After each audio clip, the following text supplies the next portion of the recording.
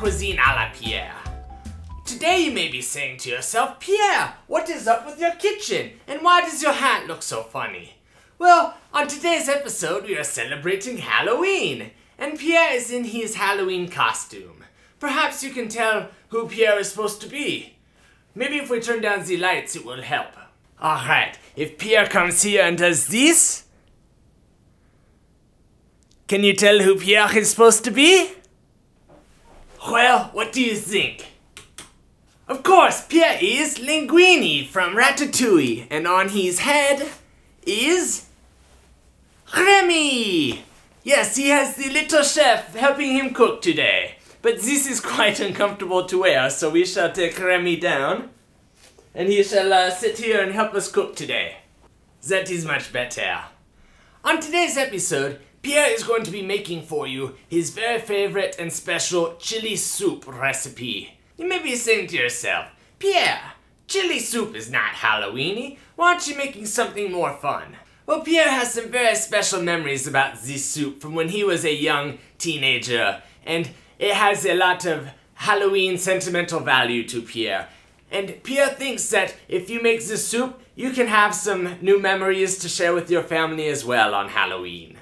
It's a very easy recipe. It should only take about 15 minutes to throw together, and then you can either cook it in a stock pot or throw it in a crock pot where it can stay up to 6 hours, and then it is all ready when you either are getting ready to go trick-or-treating or after you get back. So the recipe is quite simple. It is a rule of 1.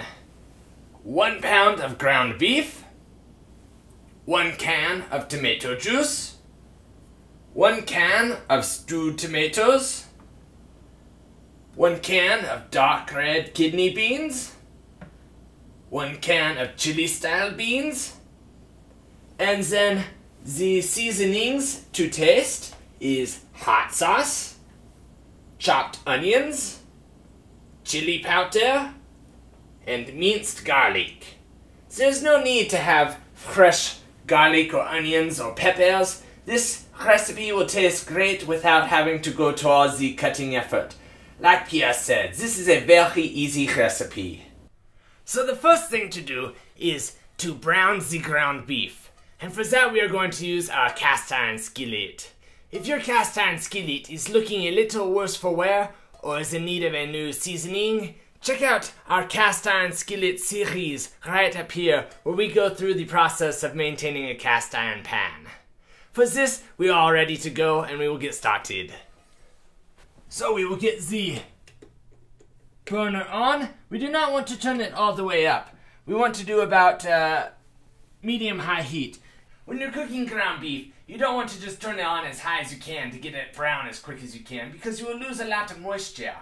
Properly cooked ground beef can be as juicy as a nice steak while still being completely cooked all the way through. So you just have to go slow with it.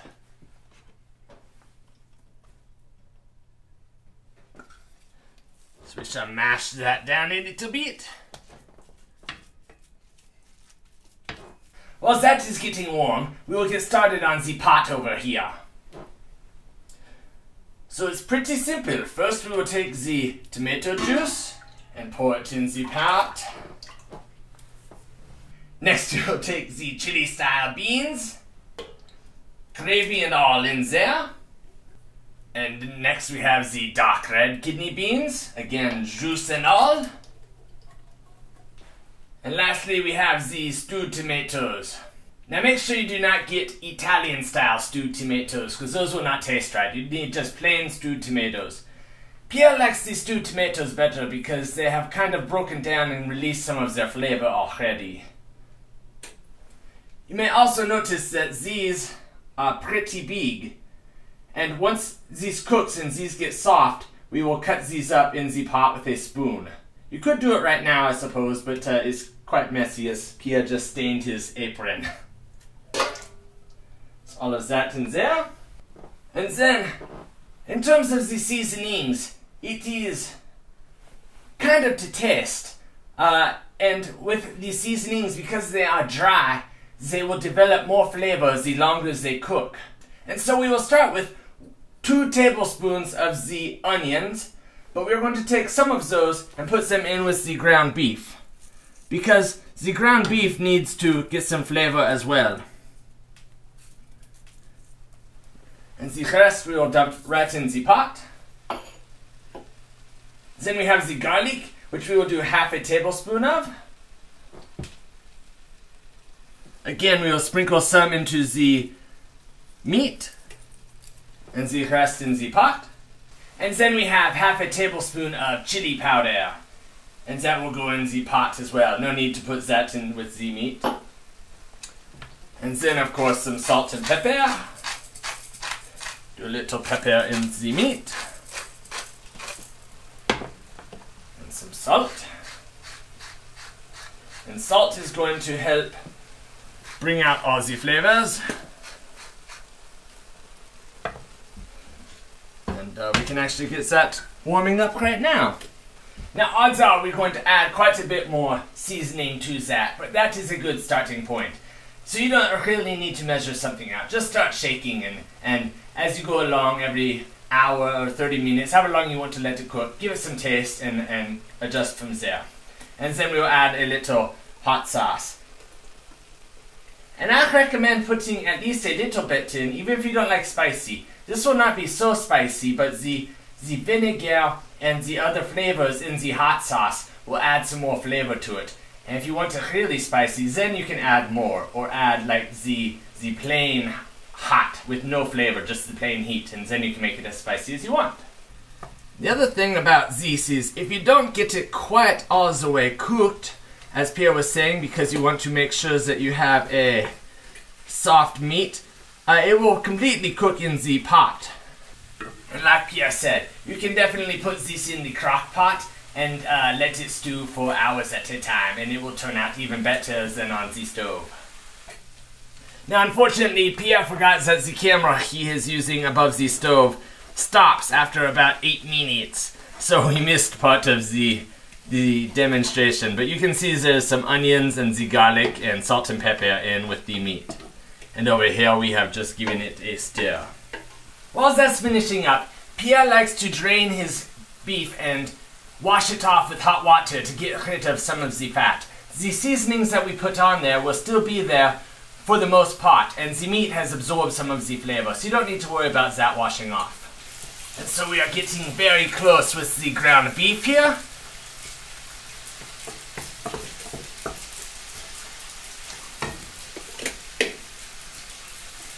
And just like that, we are done.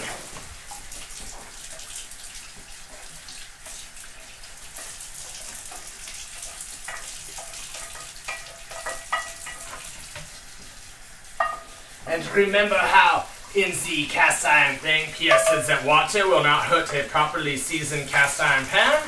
So that is okay to wash it off if you have followed the steps in the cast iron series. So a nice hot water rinse to get all that fat off. And I don't know if you can still see this, but see there's still plenty of seasoning in there. Once that is done, then we will run some cold water to cool it off, because for a better chili, you are going to take these big fat hunks like that, and we are going to just break them up, because they will not pick up all of the chili and tomato flavor, and so you don't want to bite into a big hunk of flavorless meat. And so if you break it down into smaller chunks, it will make for a much more flavorful and pleasant chili.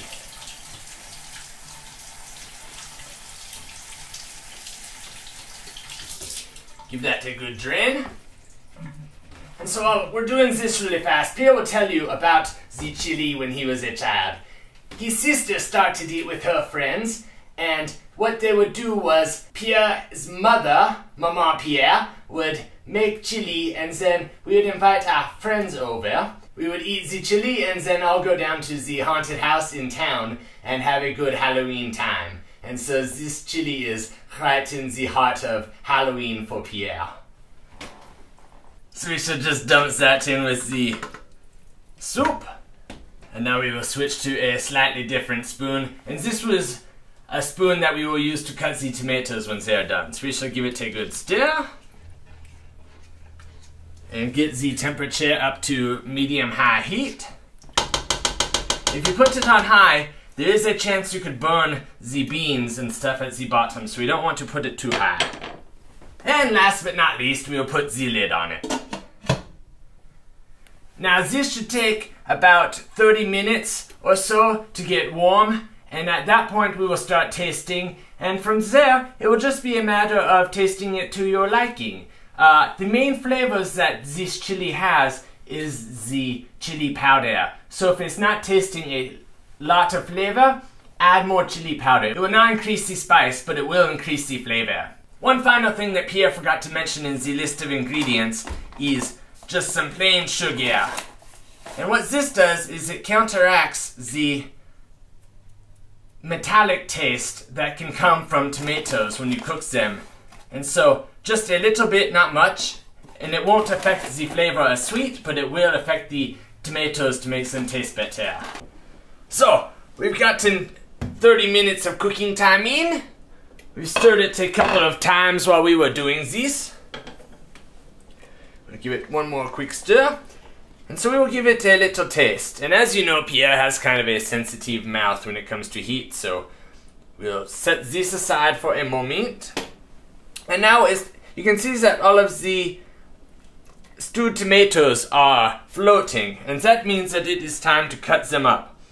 We're just going to come up on the side here and give them a little chop. It takes just a couple of minutes, but it's not too difficult. And you don't have to do this right at 30 minutes. The longer you wait, the easier it will be to cut them, but since we are not going to stew these for terribly long time, we are just going to do it right now because they are floating and my hat keeps hitting the camera. Sorry. And the whole reason we are spending all this time cutting the stewed tomatoes is just because they are quite big and you don't want a spoonful of nothing but a stewed tomato. Mama Pierre's recipe, she never put in the stewed tomatoes and she only used just the plain chili beans. But Pierre has modified Mama Pierre's recipe just a little bit. And Pierre kinda likes his better. But don't tell Mama Pierre that.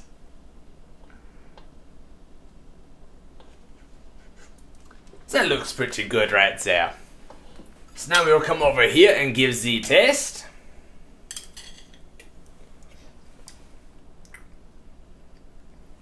Okay, that's pretty good, but it needs quite a bit more seasoning. Pierre has never measured out how much seasoning that he normally puts in, so when he did the measurements earlier, that was just a guess. So Pierre will modify those measurements in the official recipe that you can find on Freepik Media or in the comment section below. So in terms of chili powder, we need to about double the amount that we put in. There's not a lot of flavor or warmth to eat. We will also add a little more pepper, a little more salt, some more garlic,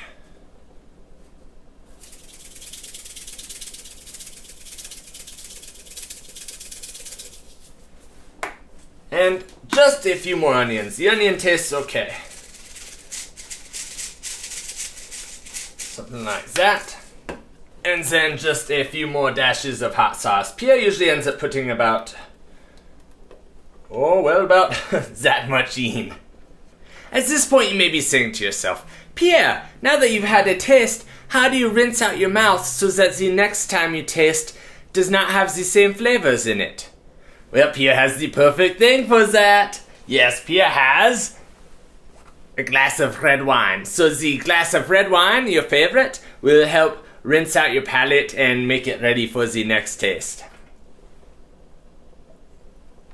And of course, Remy, who has been helping us, deserves a little taste right there. Not too much though, he's a lightweight. So after the last seasonings that you saw, we let it simmer for about 10 more minutes to get the flavors worked in.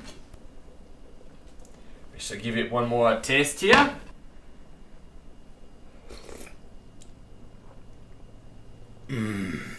That is pretty good. Yeah. We've hit just the right flavor profile so that it is ready to serve, and if someone wants it a little spicier or different condiments on it, they can make it taste just a little bit more the way they want it, but otherwise it is wonderful. So we are all ready to serve. We just take our bowl and a ladle, and make sure you stir it up just a little bit so that we get the meaty parts.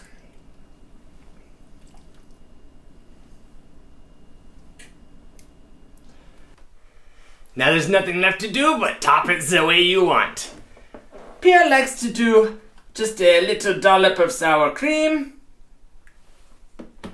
a sprinkling of cheddar jack cheese, and just a little bit of crackers. And Pierre likes his a little bit hotter than some people, so he gives it another couple dashes of the hot sauce. And then you can pair it with some garlic bread, or as we do in Nebraska, we pair it with a cinnamon roll. Don't knock it till you've tried it, it's very good. Come on, let's go eat. Alright, Remy and I both have a little bowl. Remy has the smallest spoon that we could find here. What do you think, buddy? We did pretty good? Let's give it a taste.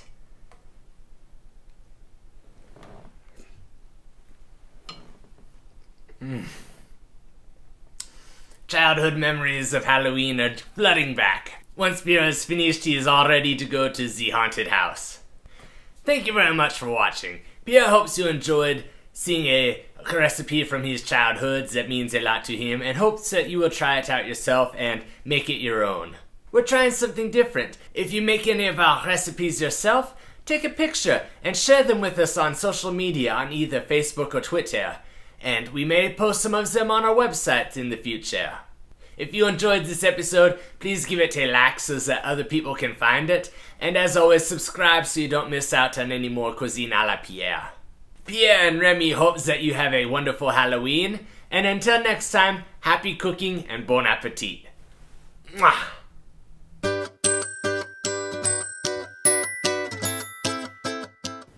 Now you may be saying to yourself, Pierre, chili is not Halloween-y.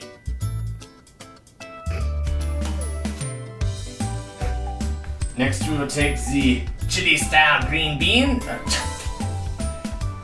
3. Whoa, I need my hat. And the whole reason we are spending all this time cutting the stewed tomatoes is just because they are quite big and you don't want to have a big... Now that you've had the flavor, how... Sucked as that last...